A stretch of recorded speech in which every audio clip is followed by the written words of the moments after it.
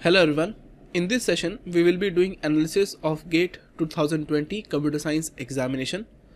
So this examination was happened on 8th of February 2020. So we will be providing you the solution of all the questions which they have asked in the examination. And the questions that we are writing here, they are the memory based question. That means some of the students sent us the question, as well as we also know some of the questions that came in the examination. So we will be doing this analysis of GATE 2020 examination as well as the solution of the questions. So I will be doing multiple videos here. So one video will be regarding the analysis and other videos will be regarding the solution of the examination. You can subscribe to the channel so that you can get all the updates regarding the solution of this question paper. Secondly, what happened is yesterday itself, that is on 8th February, I was about to provide the solution, but the thing is I wanted the solutions to be correct, because most of the institutions or most of the online people who are providing the solutions or the classes, they have given the wrong questions, as well as they have also provided wrong solutions for many of the questions. If you see the solutions provided by GradeUp and all these online platforms, many solutions that they have provided, they are completely wrong. Even the approach for solving the question itself was wrong. So I wanted my solution that I provide here should be correct and it should be trustworthy. So whatever solution I am providing here, it should be trustworthy for all of you, so that you can actually find how many marks you are scoring in the examination. Okay. So the question paper was very lengthy. I've seen that people who have prepared properly for the examination, they are able to finish the exam, or they are able to finish solving the question in exactly 3 hours. I've seen the previous papers also, in past also I've seen question papers from GATE. I'm able to solve those question papers in 2 to 2.5 hours at maximum. But this time the question paper was little lengthy, because even if you have prepared well, it will take you exactly 3 hours to solve the entire question paper. And if you have not prepared well, then you will find that paper was lengthy. So for an average student, the paper was lengthy, and for the student who is going to be in top 1000 ranks or top you can say 100 ranks, they will feel that it takes exactly 3 hours to solve the question paper. Does not take more than 3 hours, does not take less than 3 hours. This is very important. Secondly, the general aptitude section was easy. They have not asked any question which was very difficult in general aptitude. Is easily after 15 you can easily score 12 to 13 marks in general aptitude. Even an average student can score 12 to 13 marks. So you can see general aptitude section was very easy, but the technical section was conceptual.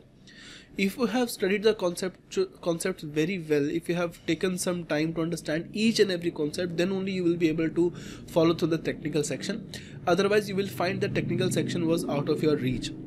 So to solve this technical section, you need a thorough understanding of the topics, and that is why I can say the technical section was completely conceptual.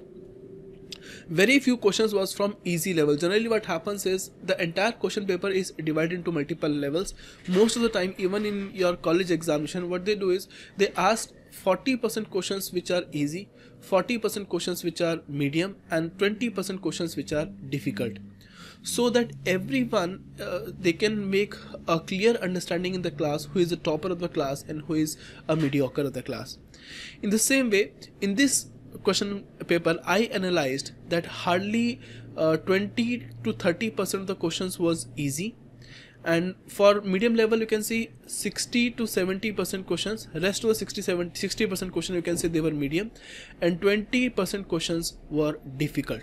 So they have asked very few questions from this easy section. Only 20 to 30% questions was easy, but most of the questions, that is 80% of the question paper, was from a medium level as well as the difficult level. And then what should be the expected cutoff? So from my experience, I know if you want to get into top 1000 ranks from this paper, you need to score at least 50% marks.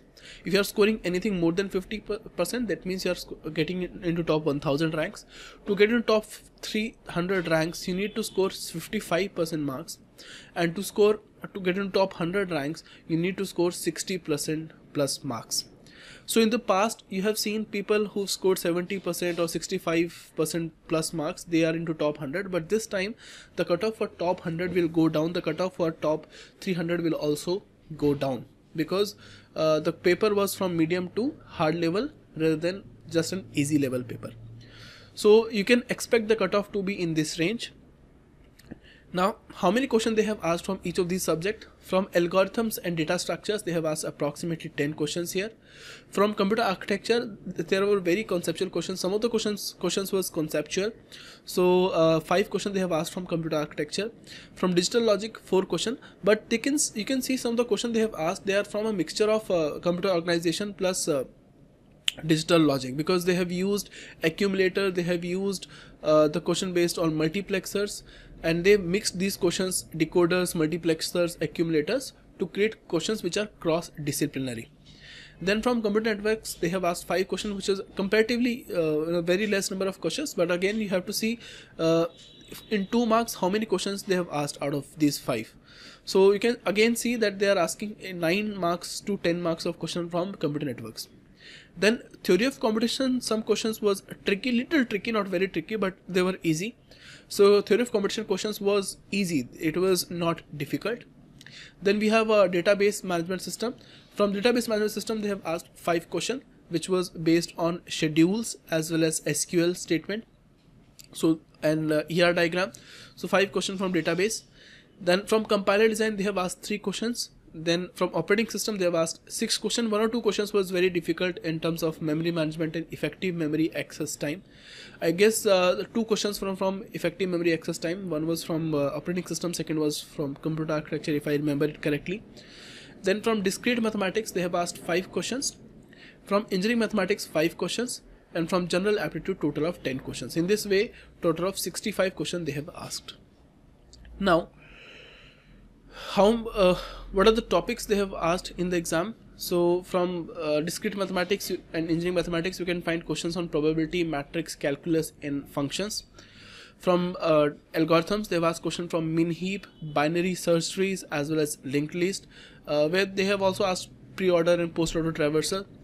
Then they have asked questions from double hashing, recurrence relations, and we have time complexity and post-order traversal.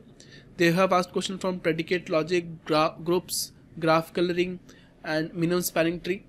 Then from regular expression, they have asked questions from from TOC, they have asked questions from regular expression, minimum finite, automata, decidability, context-free language, regular languages, deterministic pushdown automatas. And from computer architecture and digital logic, they have asked questions from cache memory, decoders, and multiplexers. In DBMS, they have asked questions from ER diagram, functional dependencies, SQL, B plus tree, conflict equivalent schedules. And from compiler design, they have asked questions from L attribute SDTs, as well as they have also asked some questions from introduction section. I'll take some of the examples here while solving the previous questions. And then in general aptitude, they have asked questions from geometry, in English, grammar, permutations and combination, profit and loss, encoding and decoding. So these are the topics from where they have asked most of the questions. So what is the total analysis, how you can analyze this question paper? So paper was medium to difficult level. You can see it is 70% between medium to difficult level. And the paper was not comparatively easy, because for any mediocre level student or any student who is any average student, they will find that question paper was very lengthy. For any student who prepared really well, for him the question paper will take exactly 3 hours to solve, not more than 3 hours. Okay, exactly 3 hours it will take to solve for you to solve the entire question paper. Okay, so let us solve this question paper, and you will find the solution of this question paper in the channel itself, and I will provide you the correct solutions, because 90% of the people who are solving the question papers online, they have solved the question paper online as soon as they get the question paper, right? But the problem is, in process of providing the solutions earlier, they have given wrong answers.